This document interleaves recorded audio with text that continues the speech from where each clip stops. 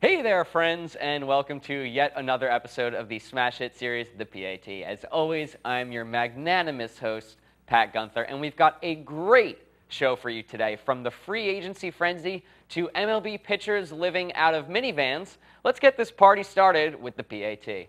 Flynn will hold, and it's a fake.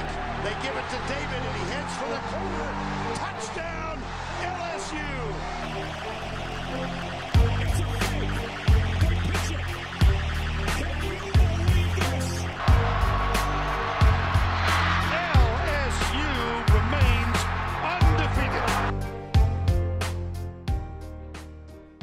All right, guys, let's get right into it with a great story from Her Majesty's side piece, Andy Murray. In an interview last week, Murray had some questionable comments about teammate Dom Inglot's love life.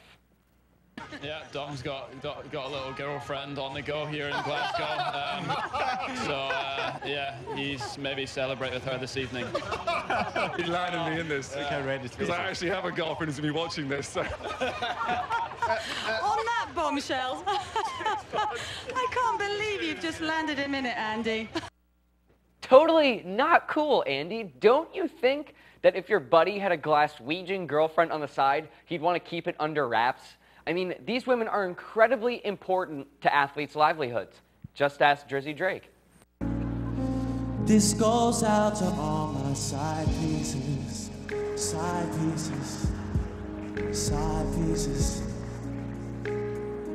This goes out to all my side pieces. You know that you'll never be the main one. City to city, I see you and we're in the same one. Besides, how would you feel if your darling Kim found out about you and Queen Elizabeth?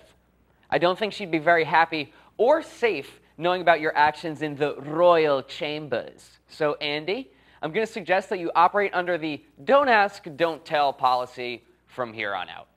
Now, news out of spring training, as Toronto Blue Jays top pitching prospect Daniel Norris was recently featured in an ESPN article detailing his bizarre off-season regimen. Norris spends his off-seasons traveling and living out of the van, mostly searching for good hiking and surfing spots. It's definitely not a traditional lifestyle for a professional athlete. Many spend off-seasons working out and training.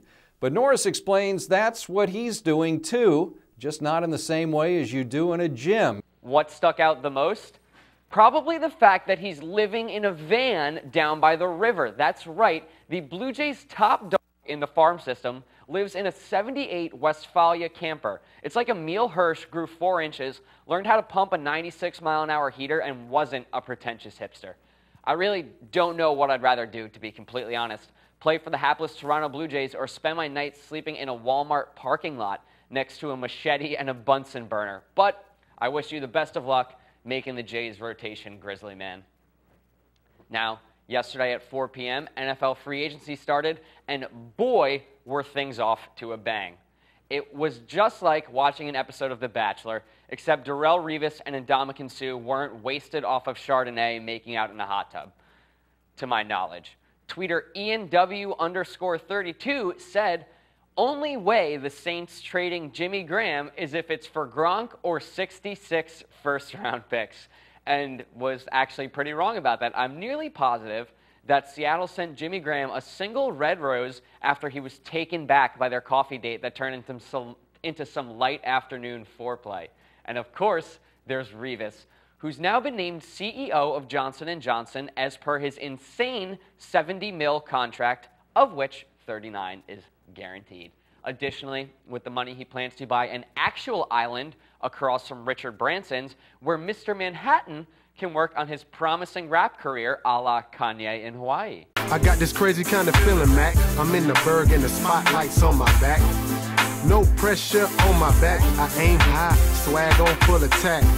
Remember back in the days, house party kid and play, that's how we played. You know we got chicks, that's where they lay. Come on girl, you can't stay, cause it's Friday night. No job and I'm looking right. With just one day gone, I can only imagine the insanity that the ensuing months will actually provide the lowly New York Jets. Of course, this is all after once they draft Marcus Mariota with the 6th pick in May.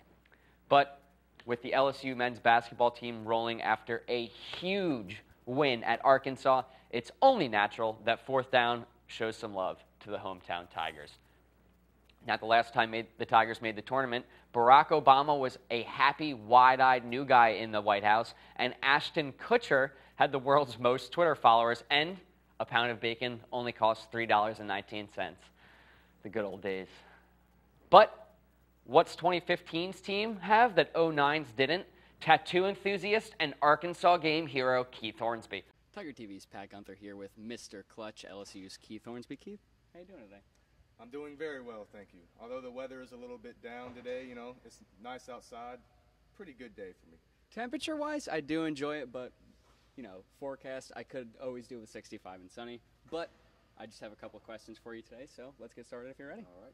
So I got to know, after hitting a huge shot like you did against Arkansas, what were you listening to prior to the game? Because you were pretty jacked up after that 3. Prior to the game? Yeah.